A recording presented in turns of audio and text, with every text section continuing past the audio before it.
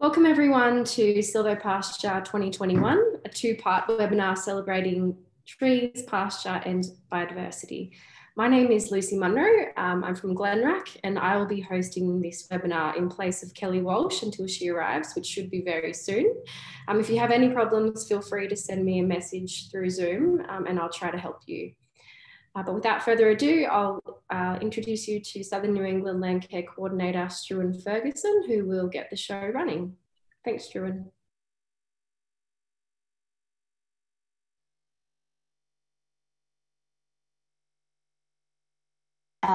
Sorry about that. Welcome everyone to Silvopasture 2021. You've already met Lucy Munro and Kelly Walsh, who's the Master Webinarian from Glen Innes Natural Resources Advisory Committee, or Glenrack as we call them. Will be hosting the series, but she's on her way. She's just coming from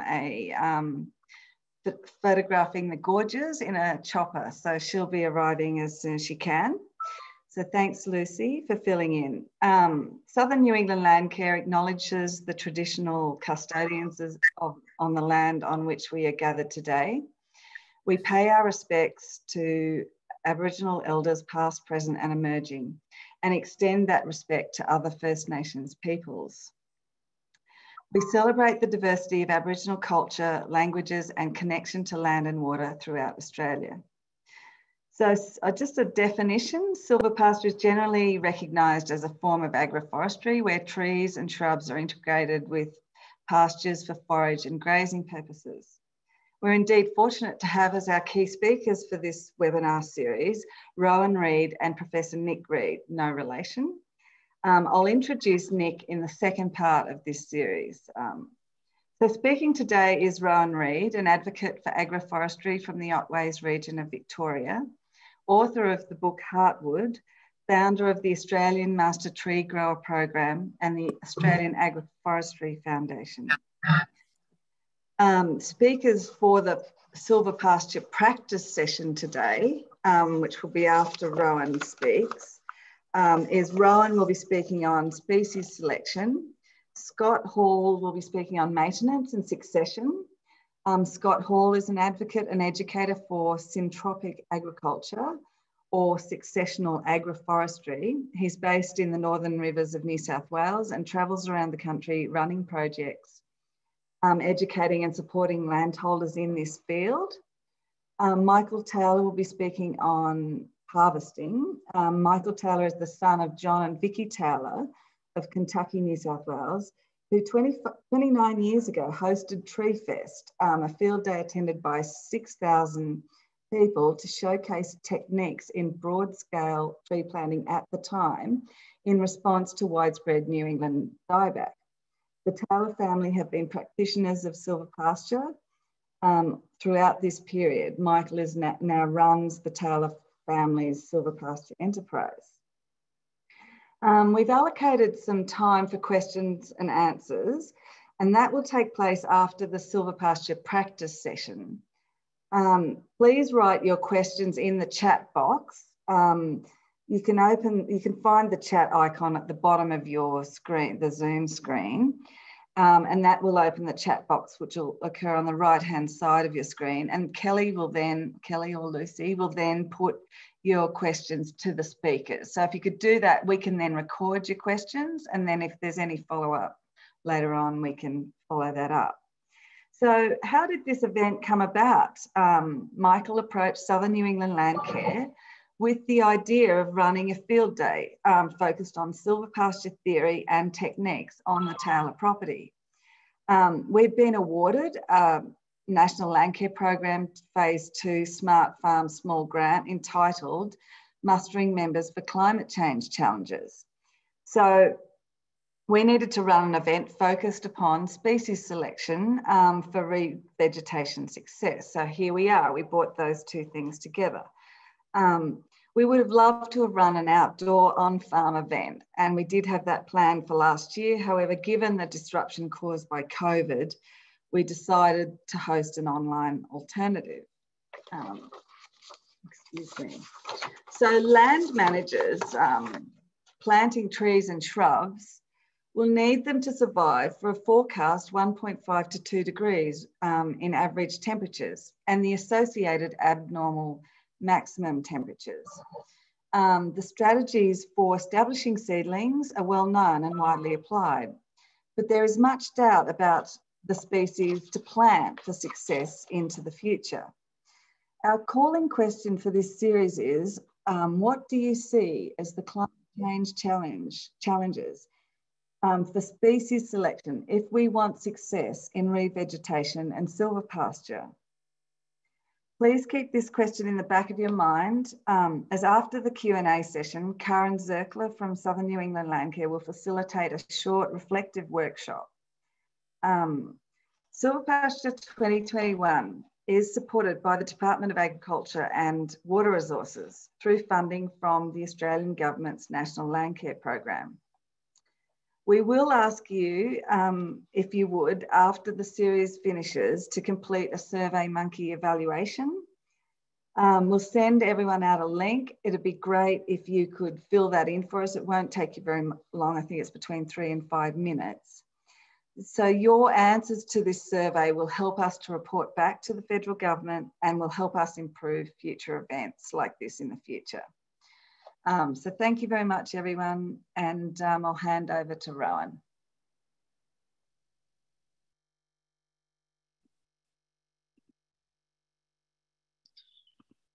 Just a moment now. Okay, everyone, thanks very much. I'm just going to turn my own video off because I've got some videos in my presentation. Thanks very much to Michael Taylor and the team up there. I was looking forward to travelling up and joining you and dedicating 4 days to getting back up on the tablelands. I've been there a few times over the years. But this will have to do. And so I'm on the farm and enjoying the time I've got to spend there. What I want to talk about is something we've been sort of focused on for a long, long time, about fitting forestry or trees into the farming landscape, which is a bit broader than the silvopastoral thing, but I think you'll see the connection there as it's shown. I'm a forester in the sense that I grow trees and cut them down, and I'm pretty passionate about the timber side of it. And I'm also a forest scientist, and 20 years at Melbourne University. I left there 10 years ago to concentrate on taking our Master TreeGrower program and other activities internationally, and getting back onto the farm full time so that I can actually take the next stage of our tree planting experience. Love traveling around the world. This was the World Agroforestry Conference in France, 2019. And traveling around Australia or overseas really gives me an opportunity to challenge some of my thinking, and I hope challenge some other people. And I'd like to try and do that a little bit too. Forestry as a discipline, and most people think of it as native forestry in public land, big, large monoculture plantations. I wasn't particularly interested as a young forester working in any of those areas. And I was concerned about the public view of forestry, and particularly the farming community that I was spending a bit more time in. Very concerned about farms being purchased and put into industrial plantations. Very concerned about large-scale clear fells in nearby native forest areas. And I take this quote, adapt it from Zen and the Art of Motorcycle Maintenance, talking about technology in the hippie era of the 60s. Ugliness is not inherent in forestry. Forestry is just the science and practice of growing trees. This is a view of the botanical gardens in Melbourne. That is a forest created by someone who's managing it and manipulating it, or many people over a long period of time. So taking that idea of trying to make forestry attractive, my aim was to work in the farming community. My family history is in farming for a long period of time. This is my grandfather's farm, which my mother owned half owned up until the 80s. And that's way up there at Walgett, in low rainfall area, where for over 100 years the family had grazed native vegetation, I hope in a sustainable way. It was certainly, the native vegetation was still there, or most of it, where the areas that weren't cleared. And if you think about clearing and agriculture and farmers, outside the rangelands and the desert areas, that dark blue is freehold private land, about 60% of the country, owned and operated predominantly by family farmers. That's not where forestry has worked in the past, but given the impacts of agriculture on the landscape, adding to this now the loss of carbon in the landscape that we've seen or identified in the last few years, it's clear to me, or it was an exciting challenge for me to think about how my discipline of forestry could work in that agricultural landscape and create something quite different, creating beautiful, productive, sustainable landscapes involving that science and practice of tree growing. Straight away, I knew that it wouldn't look anything like the forestry that I'd learnt at university. And it certainly wouldn't just be a scaled down version of forestry plantations as most people saw it. It would be quite different because it involves family farmers. So my focus in developing the Master TreeGrower program, working with agroforestry networks around the country, trying to promote farmer groups in Vanuatu, in Indonesia and Africa, has really been about not the trees at all. It's about the people making the decisions about what trees and why they'll be planted in the landscape.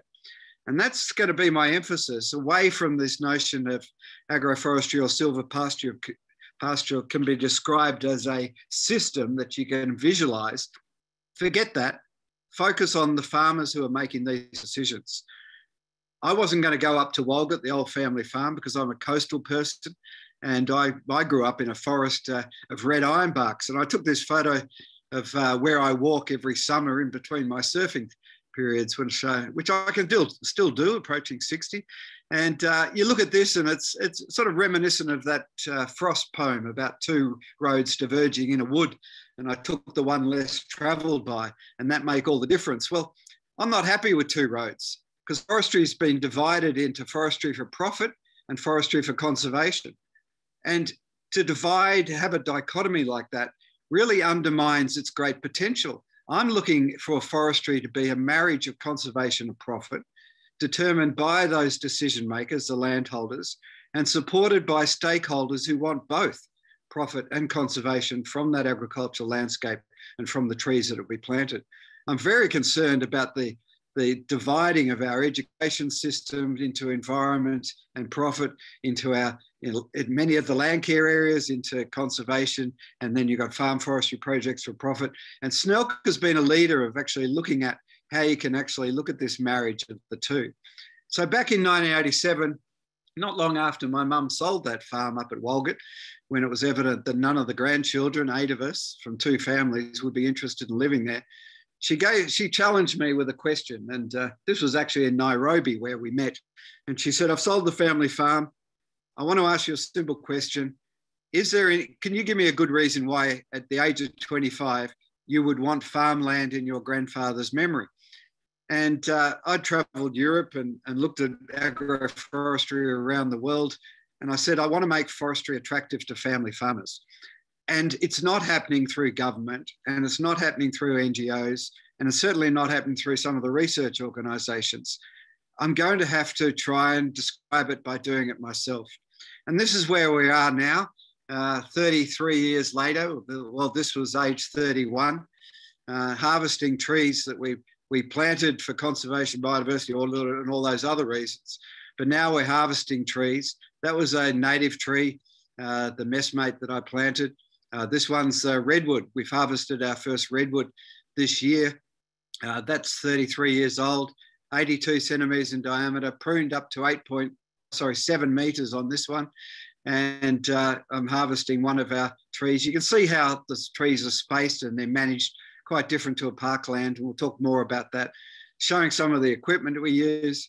This is Sam putting in a Humboldt wedge, which is reverse to what most people do, something that was developed in California for felling redwood. So it's a bit of a nod to them, felling our first redwood. Sam's signalling to me to pull the winch in, and I'm using my remote control to pull the logging winch up, and saves him banging wedges into the back, and then we're pulling over trees.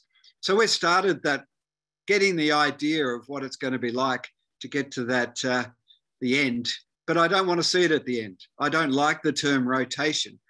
That idea of a rotation seems to suggest you go back to where you started from. And what I'm keen to do is never go back. I keep getting these options. So there's the logging winch on our old tractor. I've got a bigger one now because the logs are getting too big. And pulling up that messmate or a 3-metre prune section of it. This is our little sawmill. I'd love to sell these logs, but native forestry has been stopped in our region and all the sawmills are closed. So if I'm going to get a product to demonstrate the potential, I've got to do it myself, which is a shame. I'm happy to do it on a hobby basis, but it's very labour intensive. This is milling a blackwood that I actually planted. It was about 50 centimetres in diameter in 33 years. And we harvested that one. And you'll actually see the milling of that on Gardening Australia next month. And that's what I cut that log up for. We dry the timber in a solar kiln. The solar part is the heat. It's all run on mains electricity, the fans and the computer system, with the aim of getting our timber down to between 10 and 14% moisture content for furniture grade. Building, it's a bit more flexible. For other uses, it doesn't so matter. But if we can get furniture grade timber out of these trees, maybe we can demonstrate the potential to future buyers, but also to landholders as well. That timber from that messmate that I cut down, I got about 2 cubic metres of sawn timber out of that. It was over 90 centimetres in diameter almost. And I sold a cubic metre to Mark Tuckey Furniture, a big furniture maker who's got showrooms in Sydney and Melbourne. I went into the showroom and said, does anyone actually ask for sustainably grown native timber? And he said, I don't think he wants them to because he can't get any. So I said, well, can you try some of our timber? And he made two or three beds and some tables out of that timber and about $20,000 worth. And don't know if it's all sold or what the opinion was, but the furniture looked great. And from $2,000 worth of timber I sold, and that reflects what I got for that tree and part of another one next to it. But I'm going to be a bit frank and say, despite my enthusiasm for timber, I discourage any farmer from planting trees just for timber. It takes too long. You might die before your trees mature. It's too risky. Every landholder knows the risk of flood, fire, drought, cyclone, and increasing temperatures we're talking about today make it incredibly risky environmentally. There's also so many risks. The yields and returns are virtually unknown. I get frustrated at forester economists who so confidently write down what they expect the return to be from their forestry program.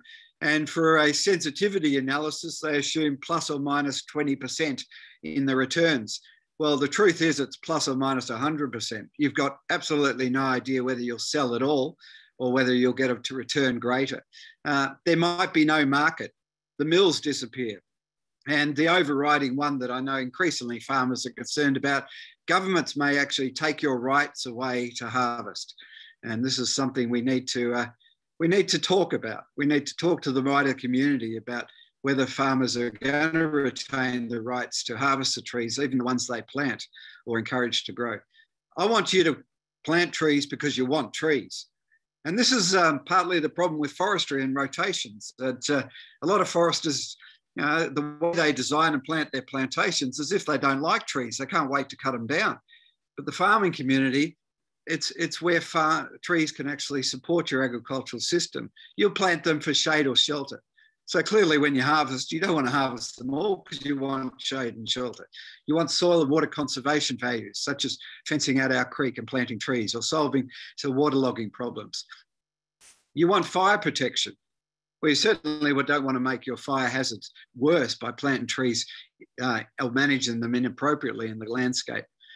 You want wildlife conservation, or most of us do. Most farmers, even though you can't monetize biodiversity, I just love the way they're so enthusiastic about seeing biodiversity return, bird species, mammals returning to their property. It's a sense of pride, a sense of idea that they're on the right track, that things are improving, and maybe it will be reflected in the resilience and the sustainability of their farming operation.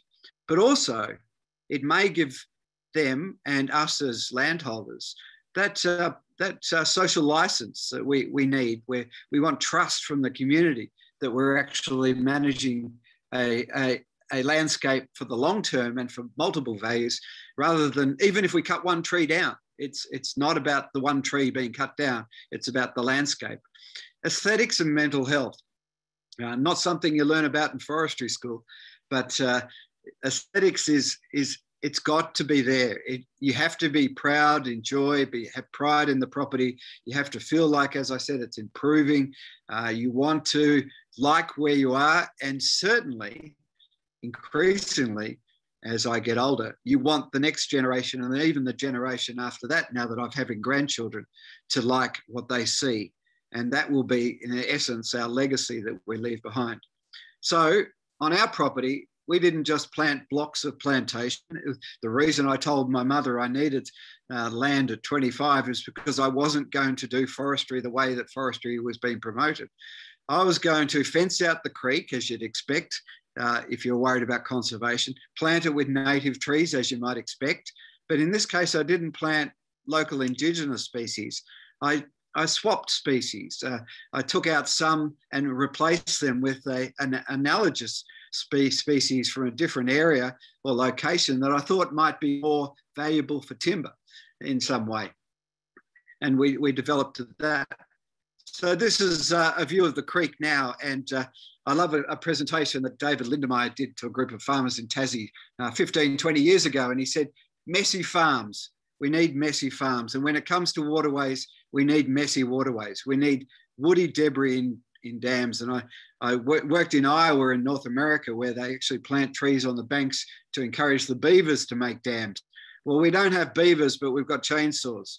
And we should be actively creating that woody debris in the waterway that creates that series of ponds that we're hearing so much about, which holds water back up into the hills before it rushes down into the gullies, that re-wets the landscape and in that fashion. You'll also see there a lot of blackwood is mostly, but I've also got silky oak and casuarina and red cedar and a range of other slow-growing, shade-tolerant trees growing underneath the eucalypts along the creek, and they're my succession. I'm now in the phase of removing the eucalypts, which was always the intention, and transitioning that creek into a temperate subtropical rainforest of timber. It'll provide darker shade, a different habitat element for the waterway, cool the water. It'll suppress the grass and allow more native understory ground covers to develop. And we'll actually have that large woody debris left behind when I take the saw logs out. And you'll have something that's not celebrated enough, in my view, the stumps. We have stumps of eucalypts along the creek now that are large reservoirs of fungus which store water and provide nutrients. And as a result, that understory, those trees that I'm growing underneath the eucalypts, are not only getting released by having more light, they're growing much faster through the summer because they've got their own sponge of water to tap into to develop. And that sponge rehydrates every time we get the creek to flood. So it's an exciting ecology which has been driven more rapidly through the successional stages by my active harvesting of timber. We plant exotics. I've tried a number of different native species to try and solve this problem of our tunnel erosion on sodic soils. I'm showing a group of students the chemistry of it. I haven't got time to go into the chemistry, but I haven't found a species other than redwoods that will actually solve the problem. So on the left here, we've got tunnel erosion under my natives during a storm event. The native trees won't grow into that toxic subsoil, sodic clay. Underneath the redwoods, in the same storm event, where there's soil erosion, there's tunnel erosion above and below, where I've got just 18 trees, one of them which I just harvested this year. You can see the water flowing clear across the surface. There are no tunnels because the redwoods have the ability to grow in the clay. I would encourage Landcare to not be just fixated with local native species, because we've got problems here that other species and management options can actually help solve. Just on harvesting the redwood, the root system doesn't die. The root system is still there. I'll grow a new tree probably in less than 30 years of a similar size off that live root system. We plant oaks for fire protection, don't mind the aesthetics. Certainly the deciduous nature helps with pasture during the winter because light is a limiting factor, obviously, during our winter months. They also provide autumn fodder These are the sheep that graze our property, run by a neighbour. We've got 250 breeding ewes that come through the property. And I've got a little note there about oak poisoning that I have to mention because there are some cases, but Belinda, who runs these sheep, says no problem. They just seem to fatten up when there's no grass. Fatten up at a great time of year as they're entering into their lambing phase. We plant shelter for shelter and shade for lambing. So this is winter lambing on the property. Great for shelter. It's basically a lambing refuge now, the whole property. And we plant for biodiversity. This is a night vision camera on a silky oak that I pruned up and spotting the sugar gliders. The sugar gliders, you don't get them without trees. It's pretty obvious, but you need more than just hollows. You need feed trees. And the silky oak, which is an exotic to our area, provides really good winter feed. The sugar gliders chew into them and farm the tree by eating that carbohydrate-rich sap or gum that comes out of the tree when they do it. So we're actually doing bird surveys now. We're not quite up to what Andrew Stewart, who's just joined us, has about 115 species or so on his property, but we're getting there and we're showing that the trees are actually underpinning the biodiversity layer, even though it's not locally indigenous species only locked up from agriculture or locked up from production. And this is the challenge that we need to share with the wider community, that conservation is not something that happens behind a fence. It has to happen across the landscape in all the elements and of our productive landscape, and that will include forests that are managed as well. So this is one of our combinations. It's another succession forest. I've got fast-growing poplars, which I'm starting to harvest now, and I've got very slow-growing black walnuts here. This is on a little patch of this soil, and Nick Reid's joining us just a moment. I don't know whether I'm the only one who can admit these people.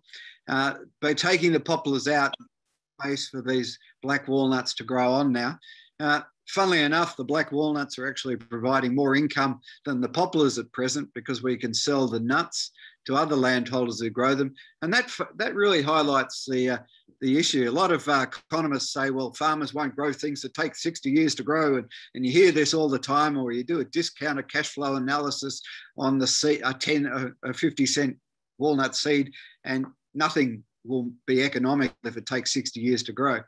But farmers are so they're voting with their feet. They're choosing to grow species, both native and exotic, which take a long time, which I argue reflects the fact that family farming is about generational farming.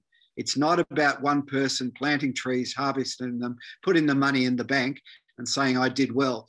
Because when you approach forestry that way, no one replants because they've become too old, or because they don't have a tax problem anymore.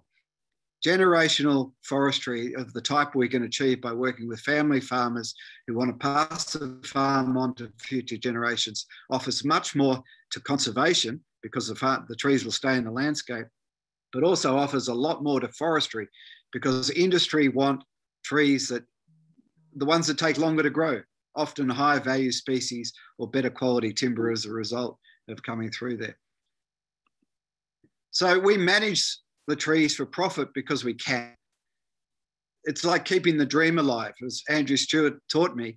It's like icing on the cake. And if you don't manage them, you don't get the icing. Why would you manage for timber? Because you might live to be 100 years old. Timber prices might actually go up, and we're starting to see that right at the moment. You might actually want to harvest some timber yourself. The table there is right behind me outside. I grew that table, and having the family sit around that table for a dinner is a matter of pride. And now we're building a house, extending the house right next to where I am, using our own timber. Governments might actually see common sense. I'm getting a bit old and I'm getting a bit worried about whether we'll see that. But over the time, they might actually recognise that family forestry can actually deliver conservation outcomes, including carbon and way of doing it. And you might regret not managing your trees. How many farms have I been on where the trees grow really well and the landholders say, sorry, Rowan, I should have managed them. Well, they regret the fact that they didn't put that little bit of time into pruning the trees when they're young and spacing them. 8 centimetre mark. So there's many branches I'll have to remove off this. I work from what I can from the ground.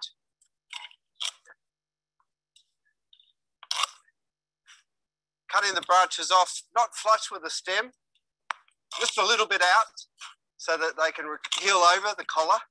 There's no chance of injury. Tying off as we go up. Good work platform. Two tools, the loppers you saw and the hand tool. For a branch that's in an awkward spot,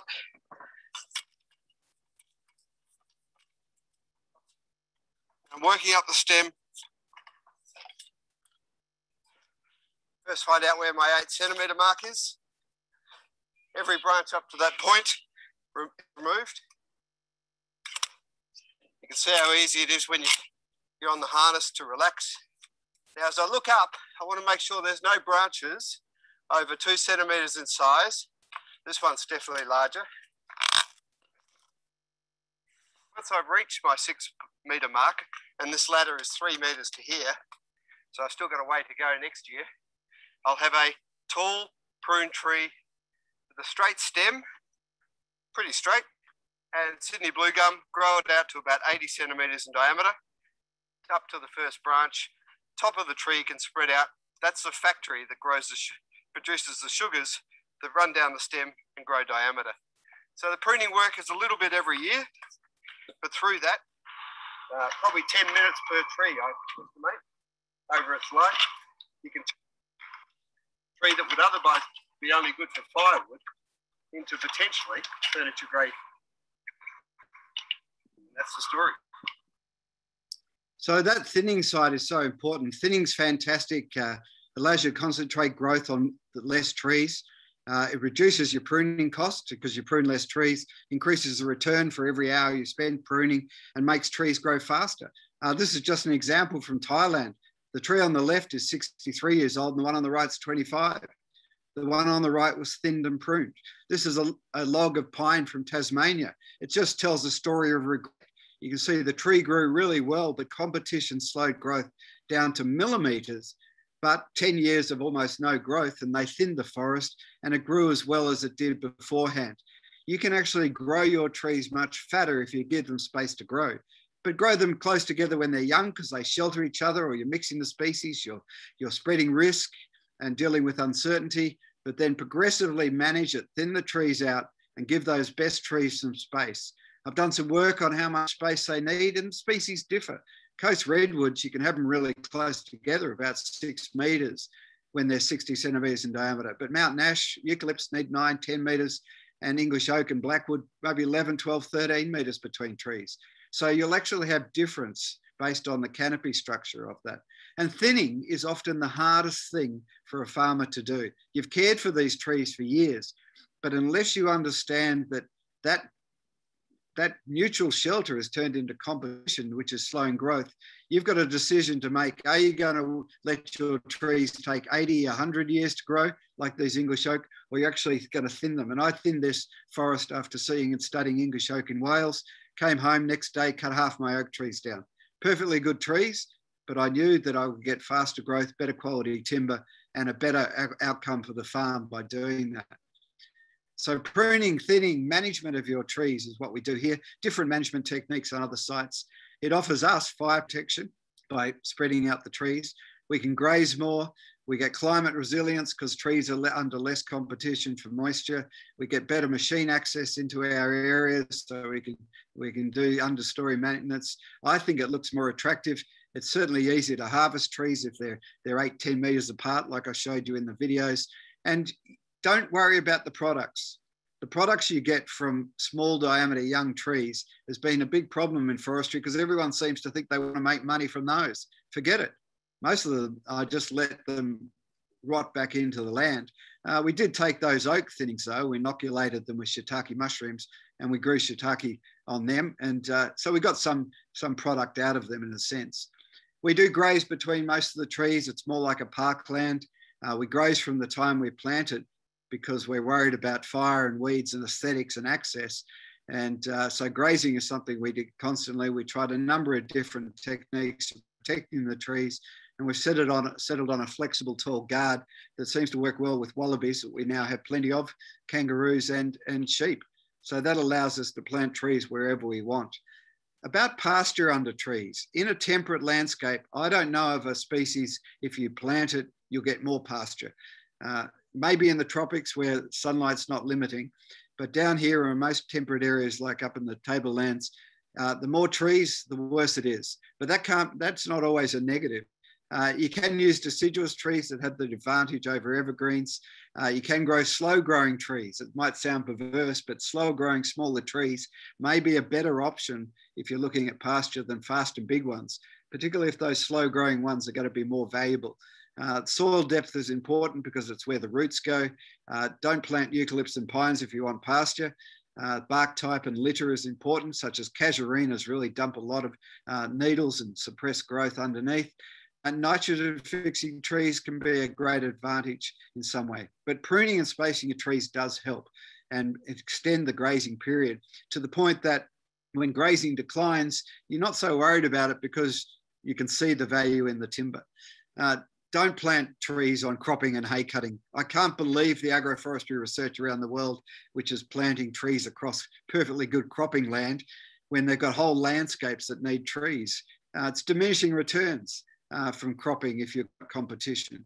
You reduce your flexibility and adaptability. You've got sticks and roots. And I'm really frustrated by agroforestry research that seems to think agroforestry is putting strips of trees on perfectly good agricultural land that doesn't really need trees. There are gullies, there's shelter belts, there's unproductive land. Plant trees where you need trees. Start there. It's the lowest risk and has the greatest opportunity.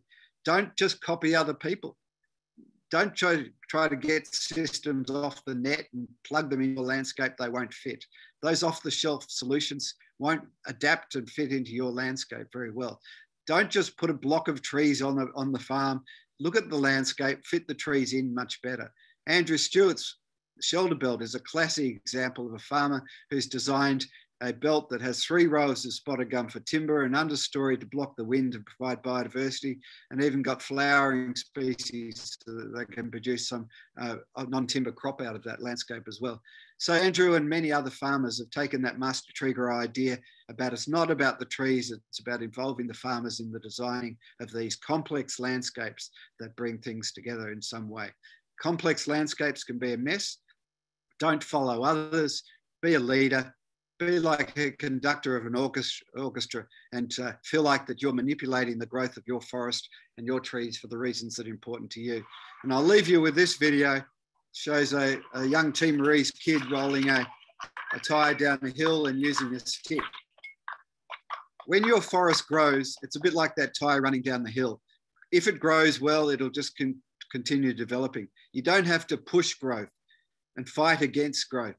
You can use that. But what you need to do is be like that conductor of the orchestra, like this kid with a stick, just timely and carefully and just manipulate the growth of that forest and direct the growth so you achieve the range of outcomes that you're actually looking for. This is about farmers fitting forestry into their farming landscape so that you get a diversity of forests that reflects the diversity that's inherent in the community. And that's not what we're seeing in terms of agroforestry and farm forestry research around the world. So I thank you very much. We're right on half an hour. Gone through some stuff pretty quickly, but I hope it generates some discussion. Thanks very much.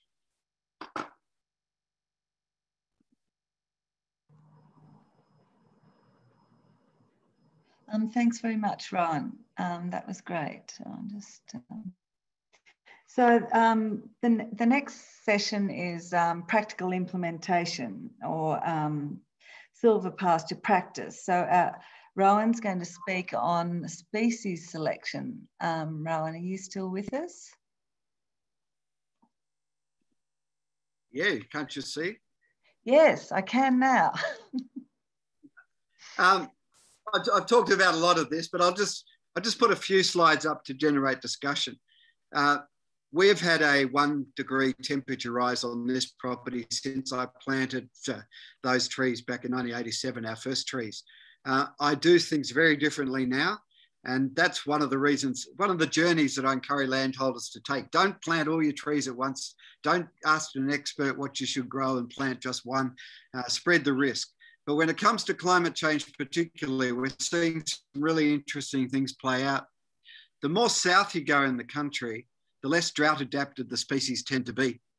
It's to do with their water management, and some species just use water if it's available, and they don't manage their water needs, so they don't have drought strategies. And they also don't have levels of fire resistance or ability to, some of them regenerate after fire, certainly, but the actual species, the bark's not thick enough, or it doesn't have fire adapted strategies. So I've got mountain ash there. We've had mountain ash, which is a high rainfall species. Just to assure people, our rainfall here has dropped to about 650 millimetres of rain. It's well below what you might need for mountain ash, but they've grown very well, as you can see in the photo. But I'm not going to plant any more of them. They simply can't deal with the heat waves. If you're going to plant eucalypts or the eucalypt family, you've got other species, red ironbark and spotted gum, that are slower growing, and that slower growth is really a reflection of their water management. And spotted gum have a very thick bark, and they have a thick bark to protect the cambium from drying out, from insect attack, and also from fire. So you actually have adaptive strategies in some species, particularly about protecting and being able to shut down and survive till the rains come again. And the inability of some species, of the dieback we're seeing up in New England through climate change, is possibly because those species haven't been able to adapt. And we'll hear from Nick Reid about this no doubt. Their ability to adapt to the increasing temperatures they haven't experienced before. I plant a lot of New South Wales species.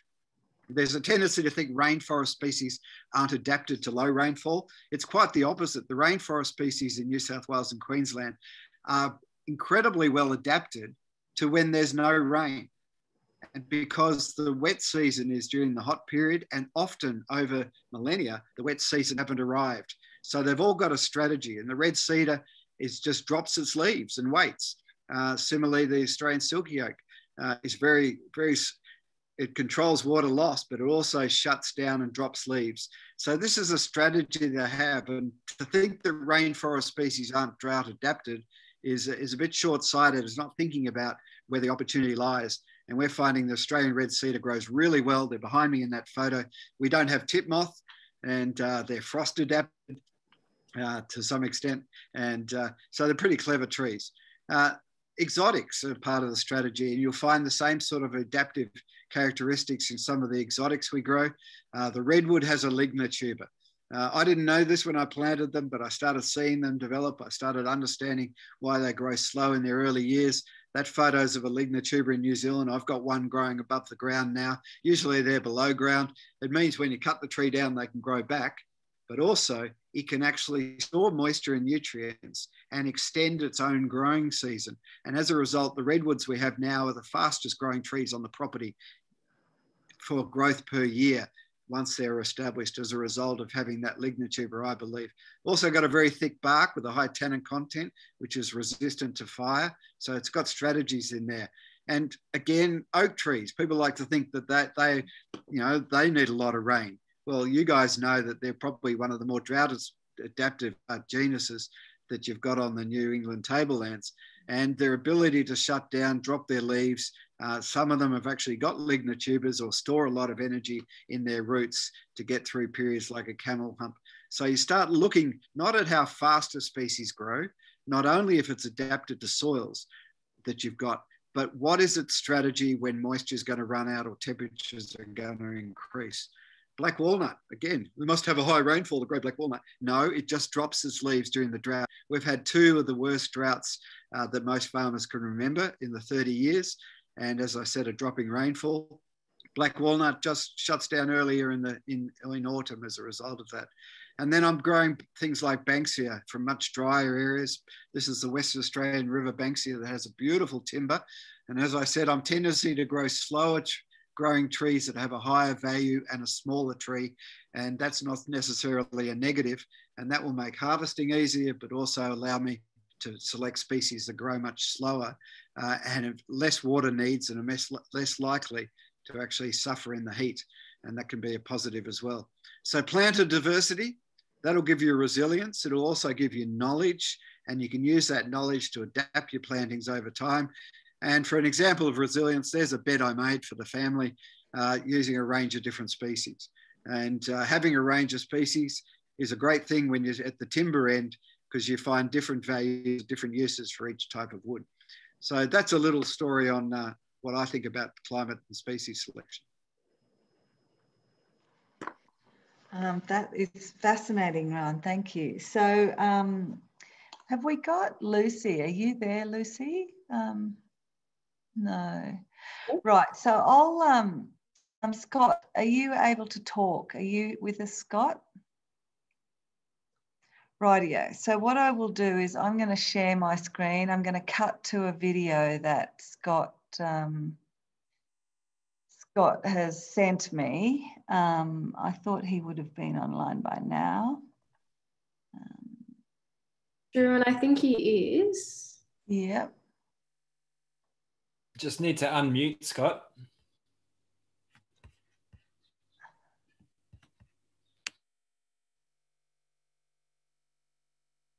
Oh, stop share, sorry. Are you Scott's iPhone?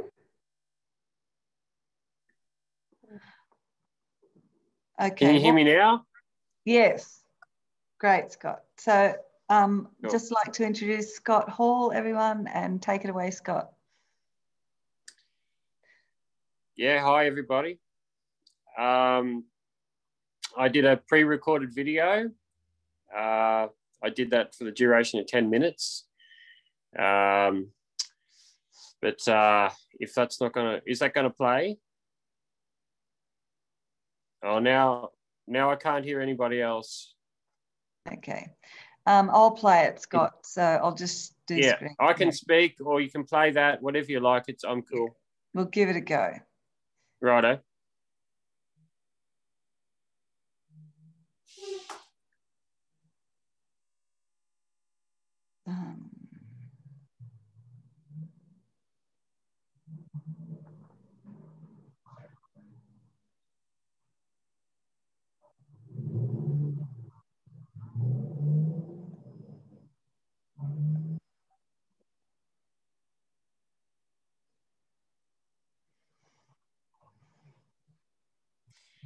I can speak while I haven't got any volume coming through on mine. Let me try on my screen. Hi, Scott. It's Lucy Munro. Hi. Let me give it a go, Stu, and I'll just try and play it on. Idea. Otherwise, I can talk over the visuals if you like. Yeah, just give me one moment.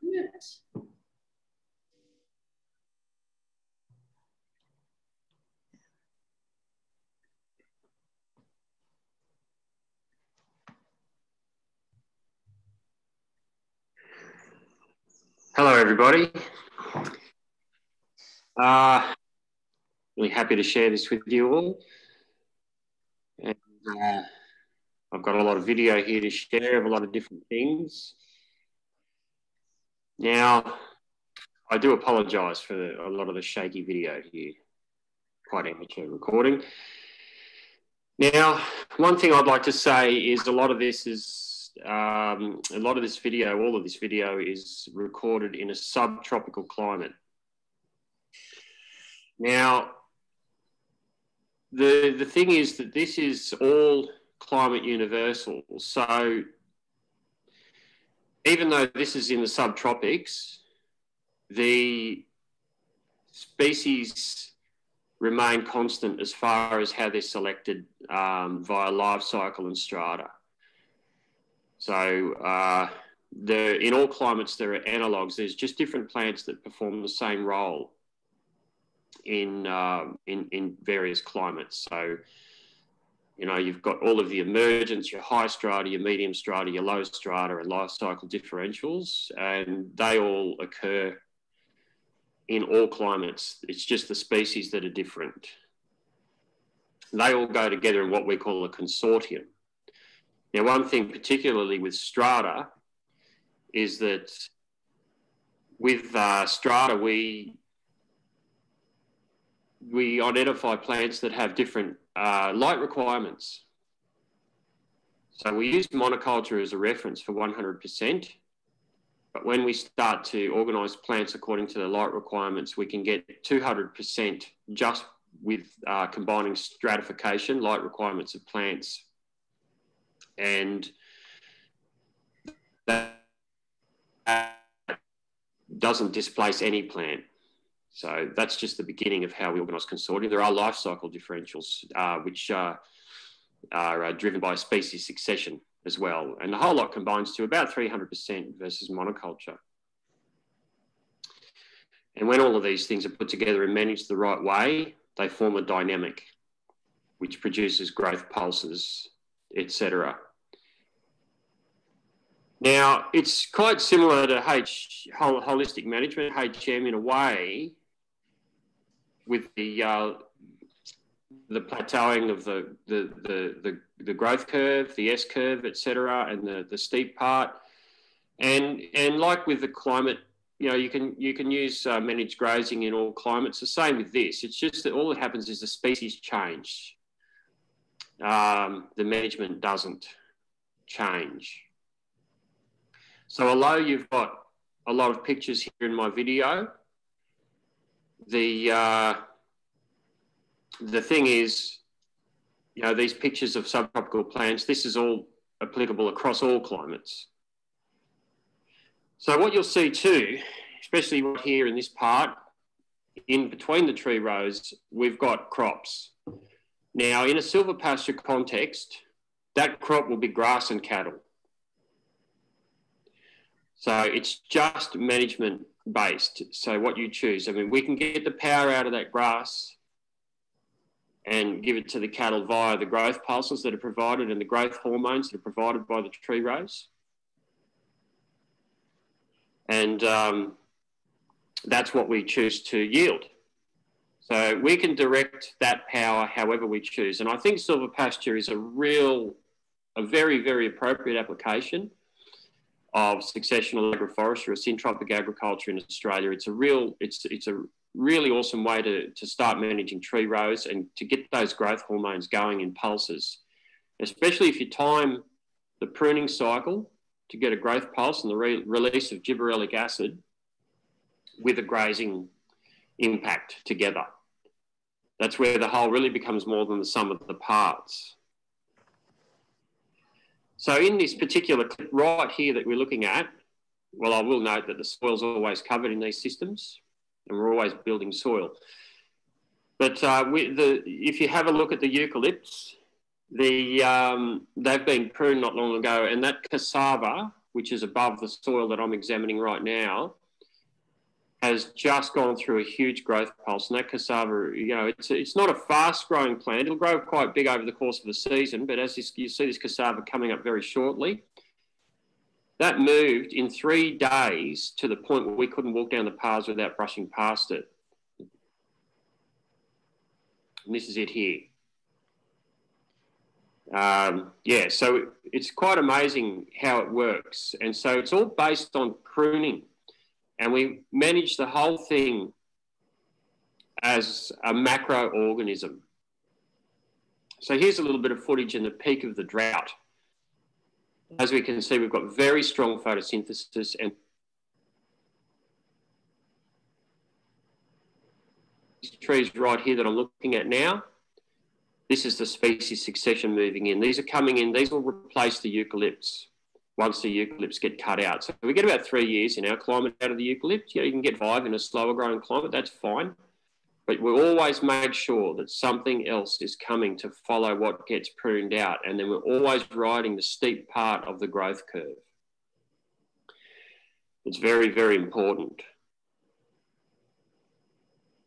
So what we do to really make sure, well, this is a very, very important requirement. It's mandatory in this type of agroforestry that we always have enormous amounts of tree seeds planted of every type. We don't discriminate. We get every single tree we can.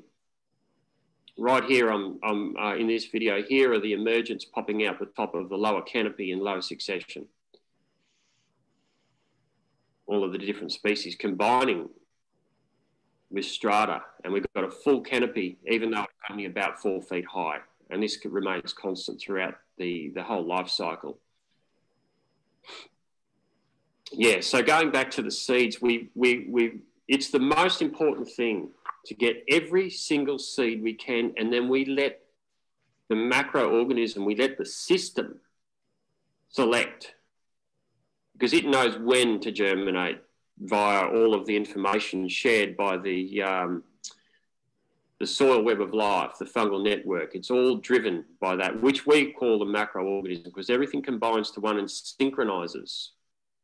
So we always synchronize our planting and our pruning. We can put the seeds in anytime we like, because the thing is, they'll germinate when they're ready. So they'll fall into synchronization, into synchronicity with everything else. Here we're looking under the canopy. There's a lot of life under there. And it's under this canopy where these seeds of the future will germinate. And that becomes a natural nursery. Now, if we want to grow fruit trees in amongst our tree systems, that's fine. But we start them from seed. And if we want a specific species, a specific variety, we graft in situ, because it is a natural nursery. Now, in the context of silvopasture, we can carry fruit trees. That doesn't worry us at all, because the fruit trees can be browsed, because it's all timed. It's all timed in with the grazing. And I've brought animals into these systems before. They'll fill their rumen, and then they'll mineralise on the trees. But once the grass is grazed, we move them out. I mean, there's no point having hungry cattle around your trees. And that's why trees get over-browsed in normal management and set stocking. But we actually get a growth pulse, a flush from the cattle, or in my case, the cattle, browsing the trees. They medicate on the trees. They eat avocado, whatever they like. They eat it. And then they put the minerals through their excreta. So it all comes together very well, and the animals are a very, very, very important part of these systems, and I'm really excited to see where we can go with this. So just moving through this footage, we can see all of the combination of species, and we've got extremely strong photosynthetic canopy, stratified with light requirements. So there's zero light wasted. And just here, for example, is a high succession species, the Jussara palm. And these species have got, they're adapted to low succession conditions when they're young. It's very successional based and management oriented. And very happy to share any of this in the future with anybody who's interested. Very excited about how this will work out in Australia. Thank you.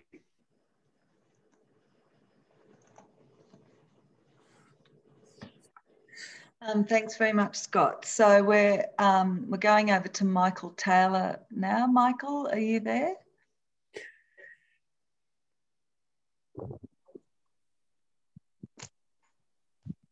Hi, Michael. You hear me, Stuart? Yeah, sure can. Go for it.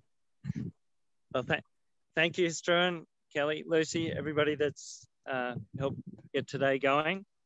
Obviously, this is slightly different to what we'd originally hoped. Hope to have you all out on the farm here in the forest.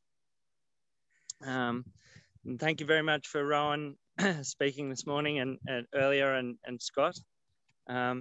Look, just quickly introducing myself. I'm a 6th generation grazier up in the New England tablelands. Very different climate to the Otways and the North Coast. We run 2,500 to 3,500 sheep here, and a couple of hundred cattle depending on the season. I'm just going to talk a little bit. I haven't got much time. I'm going to talk a little bit about the pines on our particular place. That's been our species of choice due to a number of reasons. Availability and climate, and the way we've been able to work them in with our grazing enterprises.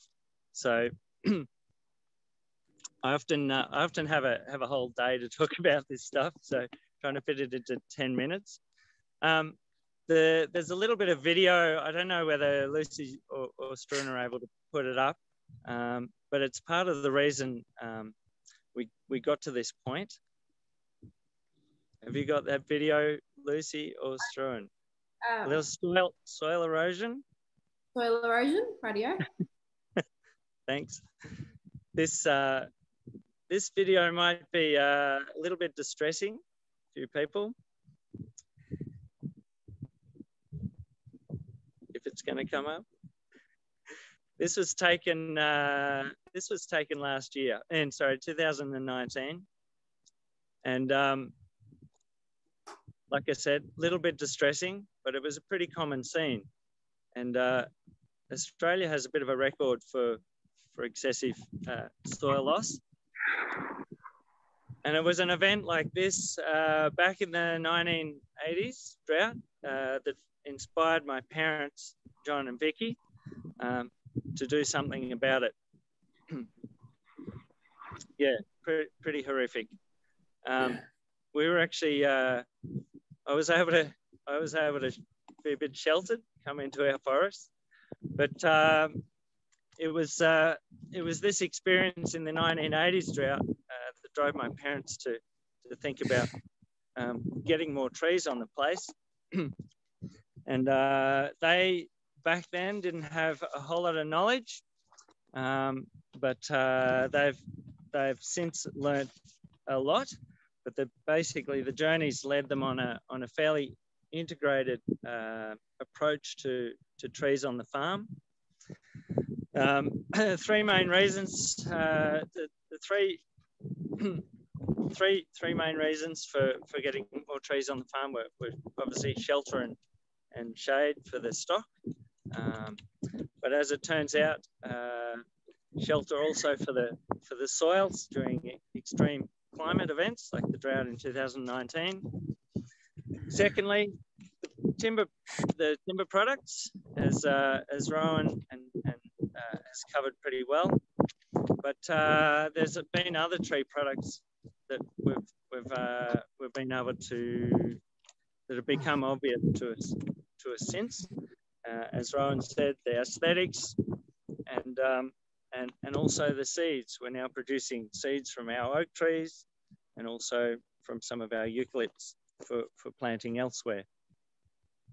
And thirdly, as Nick Reid will talk about more next week, the ecosystem services. This is something that my parents could never have predicted would be such a major part. But increases in bird numbers on the property been quite significant, and pest infestations seem to be less intense these days than they used to be. So just talk a little bit about the stages we go through. I'm standing here with a forest behind me of trees that are about 35 years old. Back then, like Rowan said, it was very hard for us when it got to the thinning stage. We were learning a lot about growing pine trees from the farm forestry situation in New Zealand. This is about 35, 40 years ago. And so the first thing we should have been doing was thinning, and thinning more than we have. So the thinning was happening around 5 or 10 years, a lot sooner than my parents thought it would be happening. We walk around the farm now just in disbelief at how quickly actually the trees have grown. In Australia, our average forest cycle is 30 to 40 years.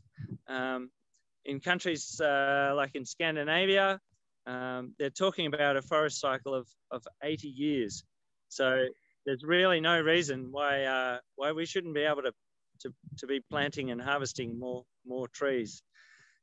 So at 5 to 10 years, we're thinning and pruning the trees. Behind me here, on this other side, these are trees that are only 15 years old. I'm going to walk down. I'm going to attempt to walk down in the forest here. So these ones we started pruning at 5 to 10 years and thinning, and we've the difference between these and the ones above has been quite significant. We've got trees in here that are equivalent in diameter to the ones up the hill, and only 15 years. So we're pruning the trees up to 2.5 meters.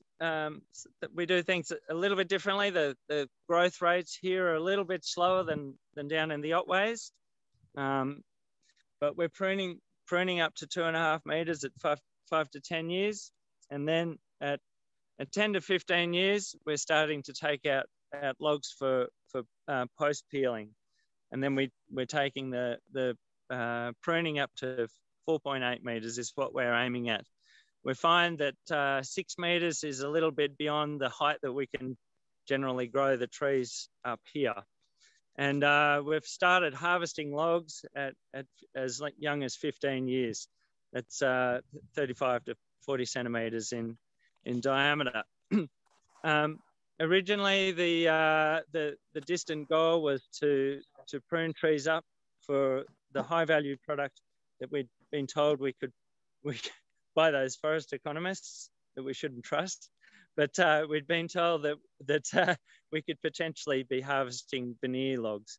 So we have since had a lot of trees identified as veneer logs. So these are trees that are high pruned and growing a lot of clearwood, and they're harvested at 60 to 80 centimeters in diameter, and then they're used for producing veneers for plywood and the like.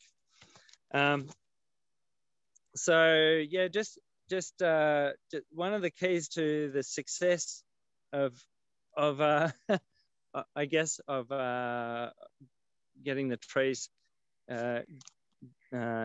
incorporating the trees on our place has been the staged investment as we've been going.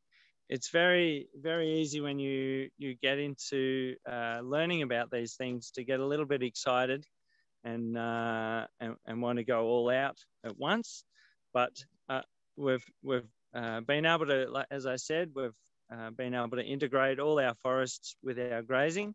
The forest I'm standing in here just now is obviously quite a dense forest, but we've planted it on a slope that's quite a rocky slope.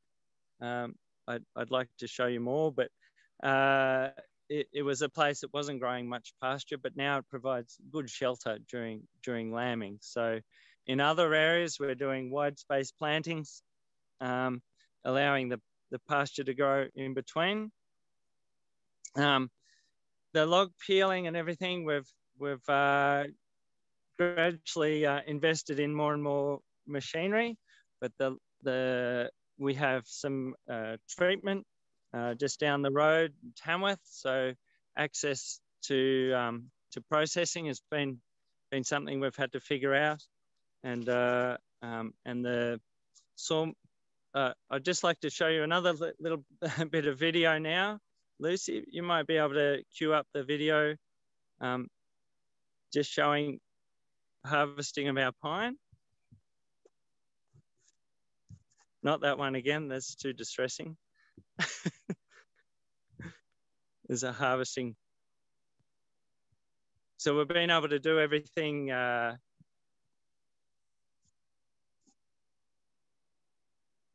I think, is she? Have you got that other video there? Yes, I do. Just one moment, sorry. No worries. So we've been able to, as I said, incorporate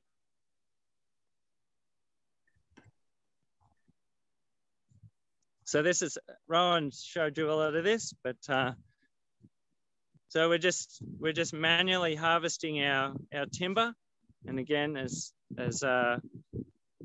Rowan pointed out, thinning and pruning the trees has made this viable. And we're just selecting the best trees for management.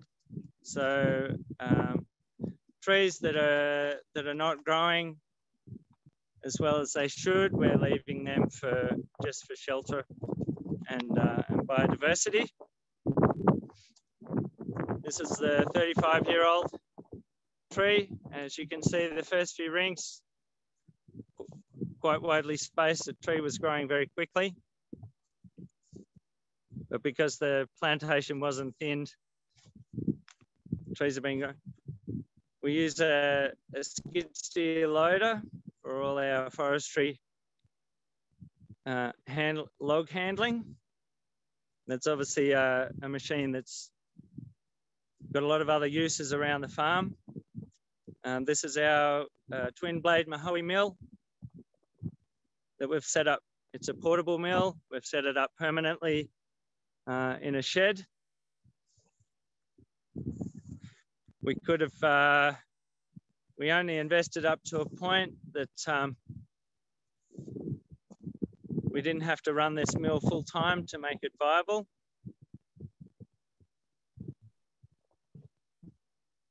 As you can see, it's a twin blade mill.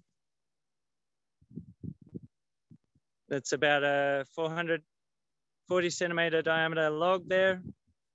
We're cutting a lot of rough sawn, just rough sawn, larger sizes, 200 by 50, 100 by 50 mil boards. So these are not the high value that veneer would be, but as I said, we've got treatment facilities just down the road in Tamworth, being able to. So that was just quickly. Look, I'm going to finish up now, but basically those, in summary, keys to success, the harvesting, the pine on our property has been total integration with our grazing enterprises, and the ecosystem services and the shelter have pretty much offset the cost of establishment and management. We've done small continuous staged investment, so just small amounts of pruning, establishing small areas, planting those areas. As I said, we've been able to take advantage of choosing where our plantings go to improve our grazing, matching the landscape, making use of rocky hillsides, rocky hilltops that have been low value for grazing, and looking ahead to some of the higher value products. Obviously that's changing. We've learned a lot from Rowan over the years, and these days we're planting other niche varieties of trees for timber. But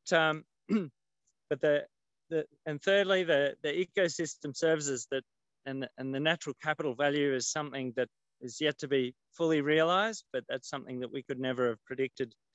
And the carbon being stored on the property, studies that ANU and La Trobe University have done have shown that we're a net positive carbon emitter, sequestering over 300 tonnes of CO2 here a year just on our 850 hectares.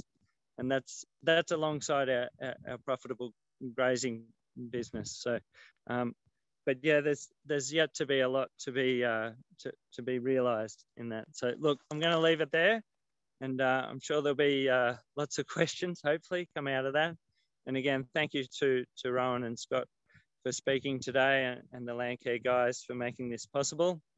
Hopefully we'll get better at this webinar game, and we'll see you again soon. Thanks. Thanks very much, Michael. Very interesting. Lucy or Kelly, are you there to facilitate the question and answer? If anyone's got any questions, type them into your chat box, and then Lucy or Kelly, whoever's there, will speak them out to the audience. So, and I'll be typing the answers back into the chat box. Yeah, I'm here. Okay, so if anyone's got any questions, just type them into the chat box, and I can read them out if you want to write who the question is directed to as well. And we can make sure that they're listening. Thanks, Kelly. We'll just give everyone a couple of minutes just to think of their questions and put them in. We'll go from there.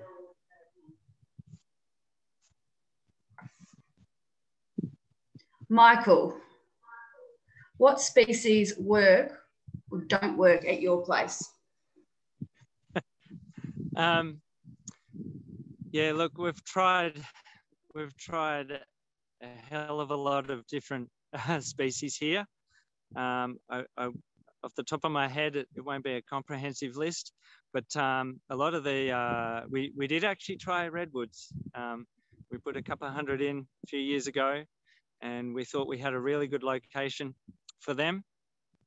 And unfortunately, they didn't survive the dry, and then we had some very, very hot days during the summer following, and we think they succumbed to the heat. But we'll probably try again. We've planted. My parents have got onto collecting a lot of different exotic species. We're trying a lot of different natives to this area, natives beyond the area. But Quercus, the oak family, is a very large family of trees, very similar to the eucalypts, but native to the northern hemisphere. We've collected over 90 species. We know that we've got about 70 plus still growing on the property. Oaks have a very large range of habitat, and from snowy mountains, dry high deserts to even tropical Southeast Asia. And we've been trialing a lot of those. They also hybridize similar to the eucalypts a little bit. So we're starting to get a few interesting hybrids in the seeds that are produced on ours on the farm. We've tried a lot of poplars in some of our wetter areas and willows, but we found the willows, there's also probably about 20 or 30 different willows that we've tried, but a lot of them succumbed actually in the 2019 drought, and some had already died out in the last 2013-14 drought. So we've also have tried a lot of other conifers on the place, and some of them have been good, but obviously the radiata pine, have been chosen because they do have a very, very wide range. Natives, we're starting to get a lot of natural recruitment again, but we're trying a lot of other natives from outside the area. Lots of different shrubs. We're finding as the landscape changes, some of those species are doing better now that they've got the shelter around. So I hope that helps. Like I said, it's very hard to be specific on which species. Yeah. Does that help? Thank you. I've just got a couple coming in. Just got to scroll back a bit. To Rowan and Michael, what process did you go through to choose the species planted in the terms of marketing, sales, or do you grow process only for your own enterprise? I'll let you answer. I'll have a go. Yeah, I'll have a go. We've got about 70 species of timbers, and a lot of it's just so I can learn about them myself and take that information, because if you're growing species in a climate or for a purpose or in a way with regard to the management that hasn't been done so much before, don't expect to find references or experts that can tell you. You know, Michael's family example has really illustrated that. There's no book that says which oaks are going to grow in New England tableland. So, you can go to the street trees. And what I often do, go to parks and gardens and look at what trees have performed. And particularly given that we know that those parks, private houses and street trees have gone through droughts and have been tested over a period, then I research the wood qualities. And there's a range of different characteristics I'm looking for in a species to give me some unique marketing advantage if they do perform well. And that would be the characteristics of the wood grain, the presence of ray cells like English oak and silky oak and casuarinas, how prominent they are, because that's a bit of marketing advantage. The colour of the wood, Not to say that any colour is better, but having a range of colours is an advantage. Red is dead at the moment. Blondes are in, but that's going to change. The presence of things like natural feature Kino and the role of Kino and a drought response in some of the eucalypt species used to be a negative, now it's a positive. So you can plant more messmate and those species that have that, although that is a fashion, that could change. And the key for many of us as landholders, I think a priority should be given to species that are class 1 or 2 durable.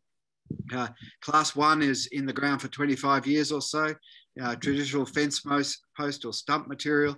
Class 2 is durable out above ground outside for 25 years or so. Decking material, shed building above ground. These species are not the ones that are traditionally being grown in forestry because they're not as fast.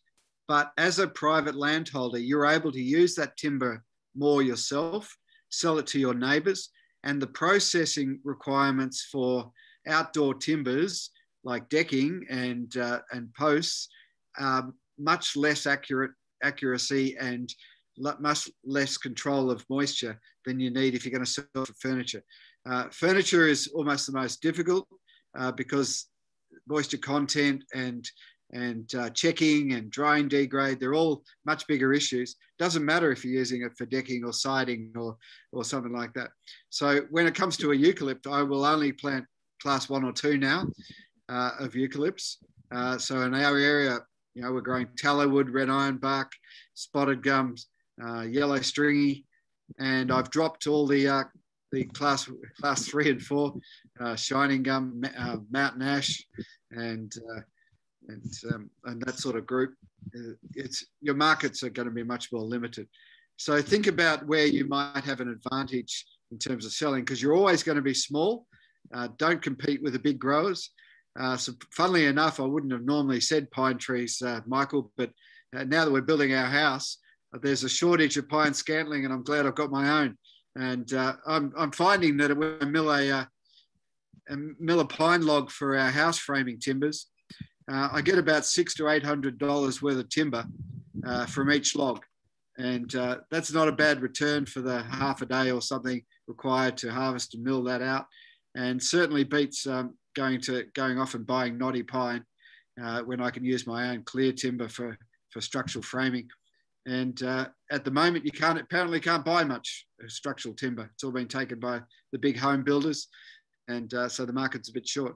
So maybe even pine's okay because engineering timbers, but not so much appearance grade. So that's a few ideas there. Yeah, I was going to, I didn't have time, but just quickly, the pines were found at the farm gate. The prices, the more processing you can do, the prices go up quite dramatically. We're talking $20 to $40 a cubic meter just for a pine log that's been unpruned, and then for just a veneer log at the farm gate, maybe $80, $90 a cubic meter. Rough sawn green pine, as Rowan said, that a lot of the non-structural grades, it can be rough sawn and not as dried, and we're talking $150 to sort of $250 a cubic meter. Once they're dried, again it goes up to $250, $400 a cubic meter if we go and get it treated.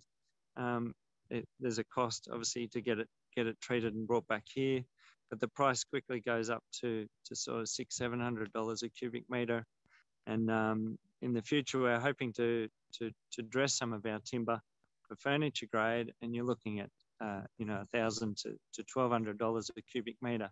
So you can see it doesn't take too much extra processing, and the value of the timber goes up quite a bit. So yeah. Thank you. Another question. Hi, Mike. Interested to hear about the studies showing the hill is now a big net sequester of carbon. What percent of the 850 hectares do you have under trees now? 20%? Yep. Sorry, and where do Yep. you think the break-even percent point at the hills is for net sequester? It's a bit like how long is a piece of string, but at the moment we're only probably about 18-19% tree cover on the property. We think we can probably go to maybe 30%, so that's quite a bit more. We've planted about 250,000 trees on the place here. We're putting in another 2,000 or 3,000 trees a year. As I said, those studies that were done were based on well, they were actually an upgrade from the carbon modelling. Sorry, I can't remember off the top of my head. So there's Mark Gardner at Vanguard and Sue Ogilvie at she was at ANU, but La Trobe University are just starting, like I said, another study now, and they're extending it to in much more detail. But the initial, like I said, the initial modelling was actually quite conservative, and we were surprised that the trees were actually having that much effect on how much carbon we were adding to the property. Yes, we did stay profitable throughout the drought. I think I saw a question there, and but we were coming very close to having to sell all our stock due to the water situation. We still had plenty of feed on the ground. Well, I wouldn't say plenty of feed, but we still had feed on the ground, but water was our main issue.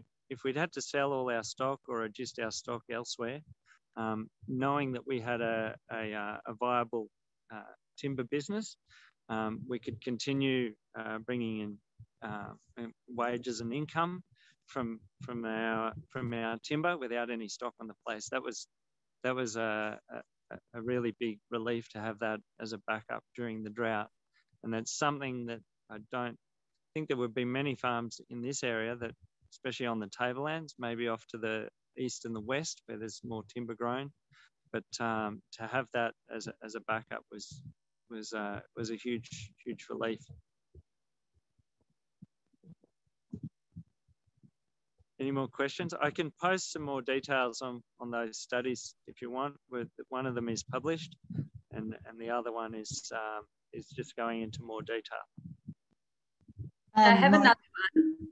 Oh, sorry, Stuart. No, you're right. I was just going to say I am developing a resource list, which I'll send out to everyone, Michael. So if you want to provide something for that when the series is finished. Sorry, Kelly. No, that's all right. Just another question for Rowan. If you remove eucalypt, black pine area, how long before you can plant trees again?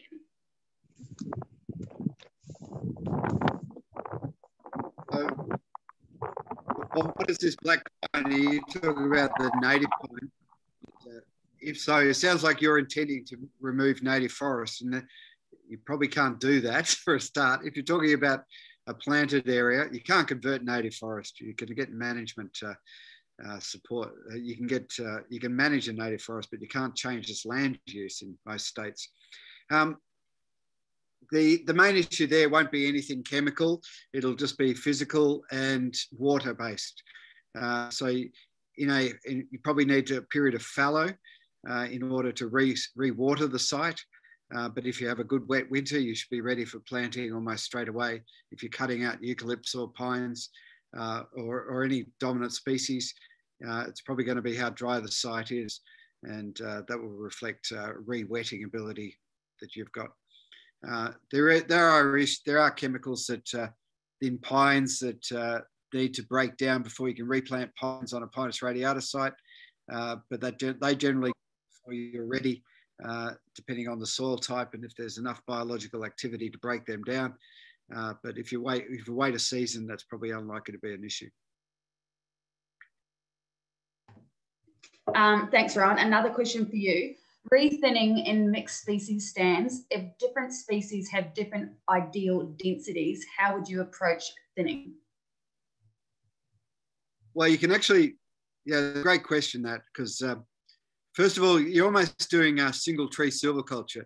So the way I tackle it, I identify a tree that I want to keep, and then identify, based on its species, shade tolerance. I can have eucalypts growing over the top of it if it is a silky oak or a red cedar, but I can't have any of the dark, heavy canopy competing with it. So in a sense, a little bit like Scott said, you've actually got these different strata in your forest, and you can manage the understory quite differently in terms of spacing to the overstory. If the overstory is a species like eucalypts that don't provide much shade competition. So I do it on an individual tree basis. The easiest way to think of that is just look up at the canopy and see if there's another tree that's impinging on the ability for that canopy to stay active. So you'll find if there's trees on one side that there's not much leaf on that side. If you thin any trees on that side of the tree, you will stimulate more leaf growth response, and as a result of that, you'll get a more balanced canopy and more leaf. It just means faster growth. So with all these species, it's about leaf area and maximizing the leaf area if you want to maximize the diameter growth. Of course, you don't always just want to maximize diameter growth because you've got a range of different species there. So you're quite happy to just maintain growth. But thinning is the big one. And I notice a lot of questions further back, thinning a casuarina river she oak stand. The comment I made in my presentation is a lot of people don't thin because they think they deserve a market somehow for every thinning. If you just measure the trees, you'll find out what you're missing out on. Measure some trees every year, document if some of them, like river she oak, you can write the diameter on the stem. If that diameter growth is much lower than what it was in the past, competition's affecting performance, you will get a thinning response if you get in there quickly and thin around it. That thinning response is effectively putting the leaf that you're sharing across 2 or 3 trees on one tree, and you'll get a much rapid, almost some of the trial work I've done, 6 times faster diameter growth compared to unthinned forest. And that's 6 times faster in 1 year. So it could be 5 millimeters compared to 2 or 3 centimeters growth. And that could be a big difference in terms of how long you wait. So don't try to make money out of everything, every thinning, and think of it as improving the forest when you do. Some of the thinning we do is by ring barking. Standing deadwood is a really good biodiversity asset. Kill the tree standing. We also stem inject herbicide into some trees to kill them standing. That reduces the time and the danger of doing the thinning operation, but it also reduces the fire hazard and releases the growing space very slowly. The tree dies and doesn't lead to all that deadwood on the ground that could be a hazard if you're actually traveling through. They'll eventually fall over, and when they do, they're dry, so they're light, and they do little damage to other trees if they're not too large in diameter. So there's an idea, but not in the forest that you have a picnic.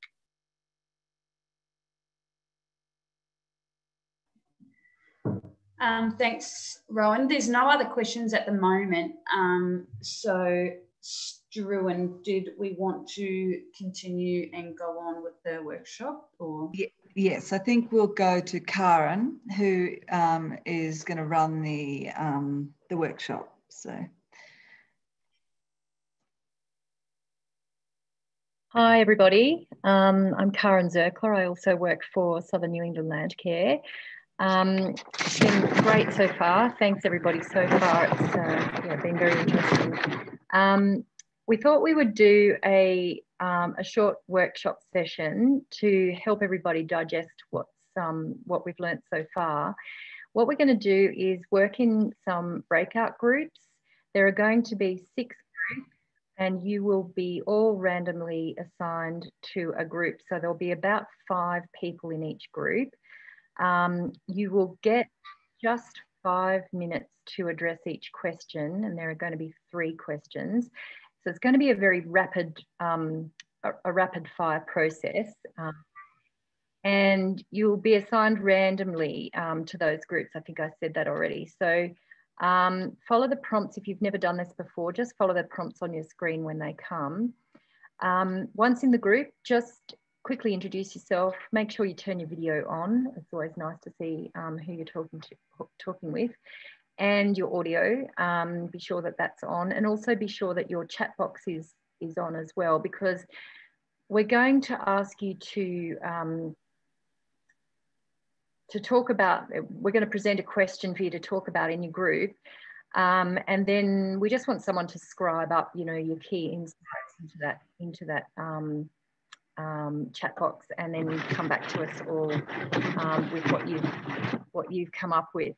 So, about to assign you all to your first group, and the first question, I will repeat these questions each as we go through. The first question is going to be, what stood out for you? What did you learn that stood out for you? The second one's going to be, what do you see as the climate change challenges? And the third one's going to be, what do you feel confident to change now that you've heard what you've heard today?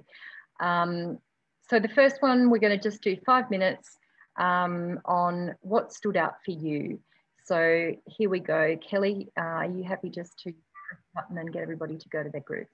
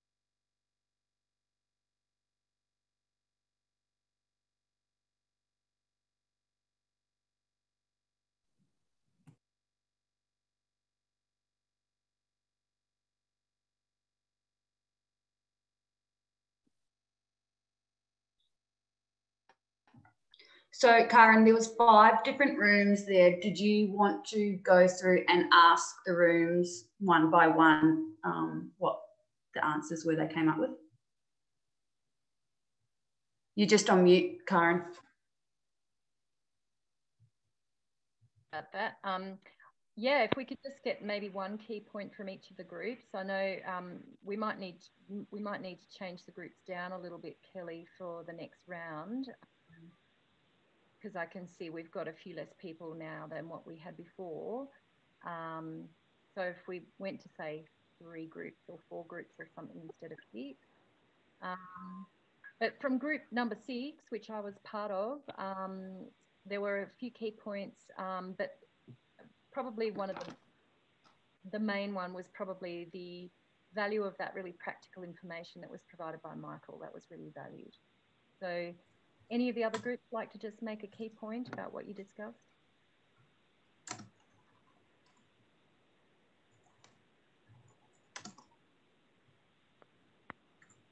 Or you can just type it in if you like into the chat box. I'm happy to talk about my group. I'm not sure what number it was, but I think the value adding was of interest to people, choice of species and therefore ground cover and water quality, like active growing plants and the carbon, and planting a range of trees into the landscape, and the emphasis on people as well stood out for people. So there's 3 key points. Great. What about any of the other groups? Did anyone? So in our group, the main points were the point about the individual tree silviculture in a mixed stand that stuck out. The tree management being a succession rather than rotation. There was the application of principles and the thing of using trial and error to determine what works best in your situation. Great, thank you, Ray. That's really good. I can go from group 1 if you want. Yeah, so group 1. Yeah, there was an interesting point about the down in the Hunter Valley, the pointing out what tree for what purpose. I think that was right, Simon. But actually changing the wording and thinking about why are you planting trees rather than picking on specific species, and the species selection will tend to sort itself out rather than, and we've definitely found that on the property here. As we've gone along over the last 40 years, species that we selected previously haven't turned out, and ecosystem function is possibly looking at the bigger picture rather than specific species. And the other point was thinking about how to manage a massive amount of Melliodora regrowth, considering the options to managing it rather than clearing and eradicating parts of it, and the succession possibilities there. I think that was the point. Great, thank you, Michael. If there are no... So in our group, using Mike's example, the point about growing exotics to actually support natives and being able to include exotic species in the suite of paint colours that you've got. Michael wouldn't have been able to provide the shelter for his native trees if he didn't have pines that can tolerate that sort of exposure. So a lot of landscapes have been so exposed now that it's very hard to get natives to grow well. And maybe we can incorporate some exotic species to actually provide shelter for them. Great, thanks, Rowan. All right, unless anyone's desperate to share something else, I'd like to move us on to the next little breakout group. And again, you're only going to get 5 minutes. It's not very long. You'll be randomly allocated and you'll probably see some new faces this time. But your question is, what do you see as the climate change challenges for species selection, if we want vegetation success, if we want revegetation success, what do you see as the climate change challenges for species selection if we want revegetation success into the future? So off you go. See you soon.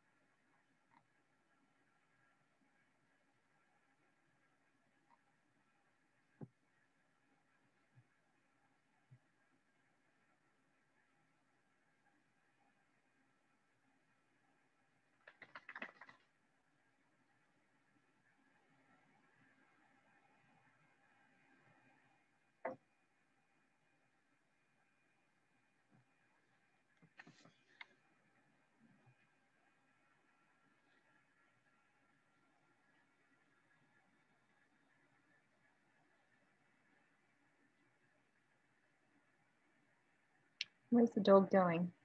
Charlie?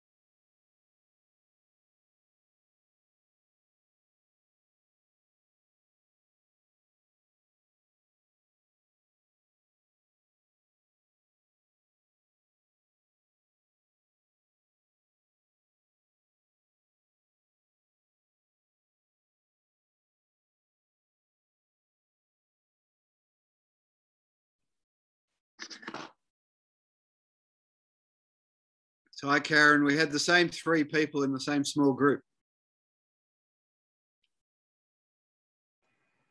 So, all right, let's see if we can fix that next time. But it doesn't really matter, I guess. No. Anyway, how did you go? Would anybody like to just report in on what they found? Did anyone and also add it to the chat box if you wouldn't mind? That'd be great. I think Mark, you should talk to this one. My point was, I just thought that organisations should look at allowing a variety of exotics within their criteria for projects that local land service and land care sort of fund, where at present you're sort of penalised if you try and plant exotics and that may be better for the situation, and you know, help establish the natives. So I think they need to broaden their criteria of species that we're allowed to plant.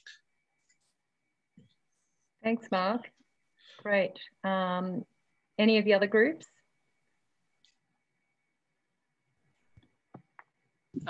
I'd be happy to go. We there was just two of us in our room, so we were discussing the Melliodora and Caliginosa, which are two of the potential timber species on the New England here.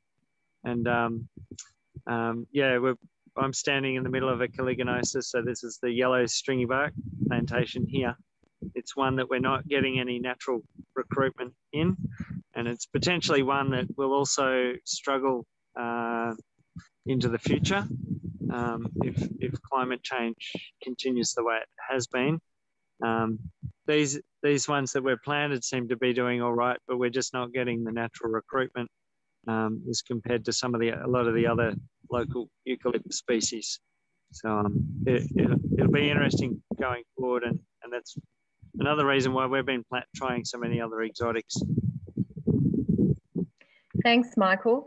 I'm just getting a bit conscious of the time, and I've just got one more question that I'd like to get you to discuss.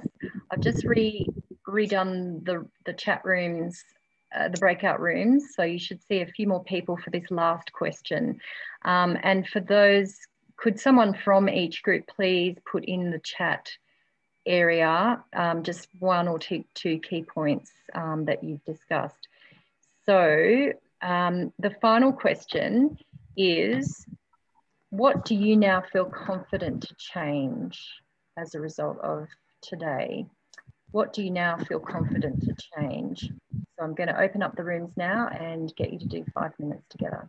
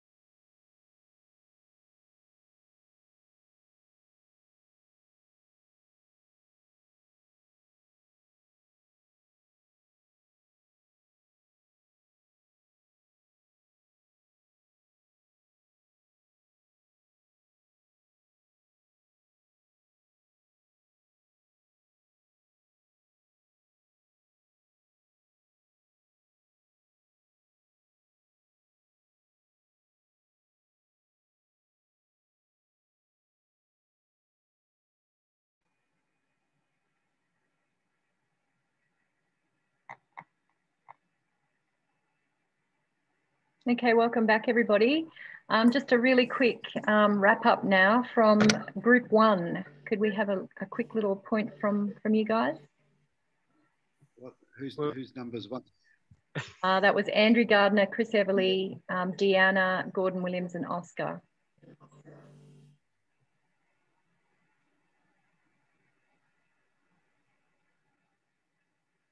Anyone would want to unmute themselves and just give us a quick little report?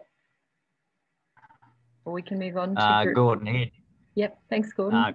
Two of the points that came up was just continue to try new species that we think might adapt to the area. And my particular point was that, yeah, we have to keep changing, keep adapting.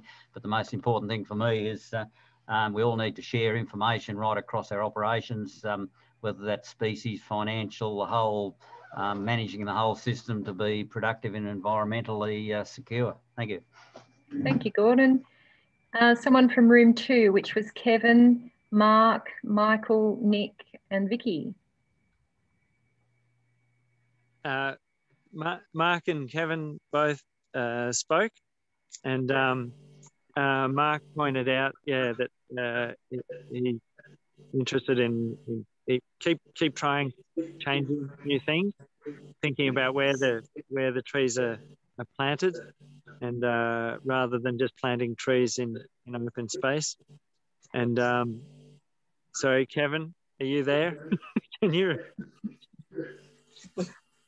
Yeah, so I'm here, and I think the important point I think Mark made previously is just have a plan in place, and that's, I think, what shows in good farm forestry practices, as you've seen with Michael at the Hill and his parents, and with Rowan and Andrew Stewart, is have that plan in place and just keep adapting it as needed. Fantastic. Thank you, Kevin. Let's go to room 3, which was Gary, Julia, Quentin, and Ray. Would anyone like to give us a quick point?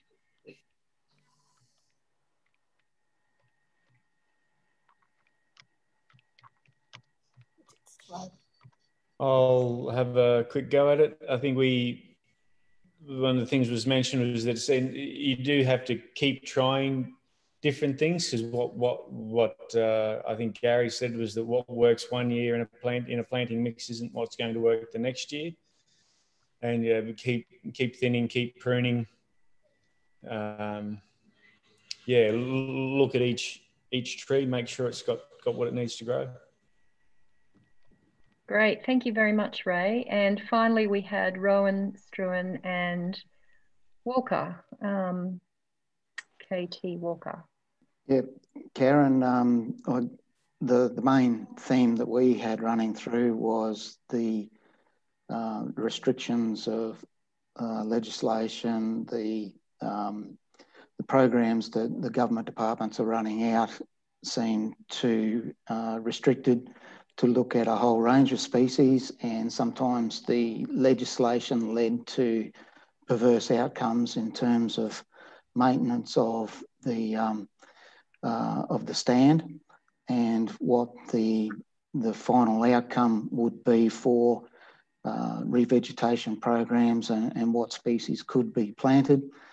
And also from the other side was those programs are defined and guided by the upper echelon of the department, the legislation, and the program guidelines themselves as to what can be planted. So maybe we need to get everyone talking about more flexibility, right tree, right plant for the right purpose over time. Thanks so much. That's great. Well, that's a bit of a wrap for us for today. We're at the end of our time together, but I am just going to hand back to Struan to just remind you about part 2 next week and do the final wrap up. Thanks, Struan. Okay, well, thank you very much, everyone. And I hope people who left early, we get to see them again next week. That'd be great. So next week, we'll be hearing from Nick Reid on ecosystem services, or the biodiversity benefits of silvopasture, about seed collection from Andrew Gardner, who's from Fields Environmental Solutions in Uralla, and planting techniques from Chris Everly at Kentucky Tree Nursery. So still another great part 2 coming up, and really enjoyed today. I hope you all did too. Thank you very much, and we'll see you next week. Thank Thanks, you. everyone. Thanks. Thanks, everyone. Thanks. Very good. Thank you. Bye now. Thanks, John.